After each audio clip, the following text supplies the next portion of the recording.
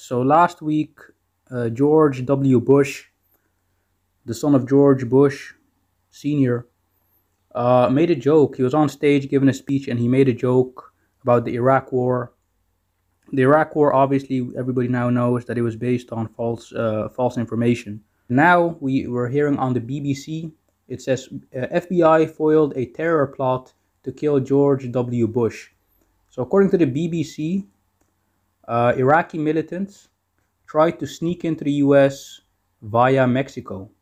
So let's have a look. It says here, Islamist sympathizers planned to murder former US President George W. Bush, but the plot was discovered by the FBI according to US authorities.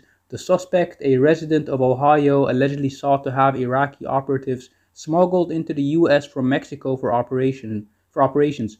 He is now in custody and appeared at a federal court in Ohio on Tuesday. The FBI used informants and electronic surveillance to foil the plan. According to court documents, the suspect, identified as Ahmed Shihab, 52, is an Iraqi national who has been in the US since 2020 and had a pending asylum application. The FBI claims that Mr. Shihab told a confidential source, a purported people smuggler, that he belongs to a group known as Al-Ra'ad, which is Arabic for thunder, which is based in Qatar. In conversation with the FBI source, Mr. Shihab said he wished to murder Bush for killing many Iraqis and breaking apart Iraq.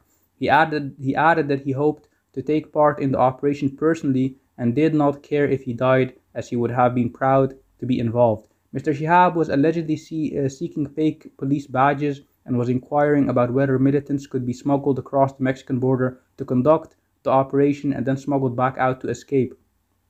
Two people he hoped to smuggle into the US were described as former Iraqi intelligence agents with experience in assassination operations. Mr. Shihab, who was also allegedly in touch with a second FBI source who claimed to be a client for the smuggler. Both informants recorded meetings with him. Mr. Shihab allegedly told sources he hoped to use the people smuggling service to bring militants into the US, though he is not accused of being a member of the terror group. So in one instance, Mr. Shihab said one of the informants drove to Dallas, Texas to take video of Mr. Bush's residence and the George W. Bush Institute.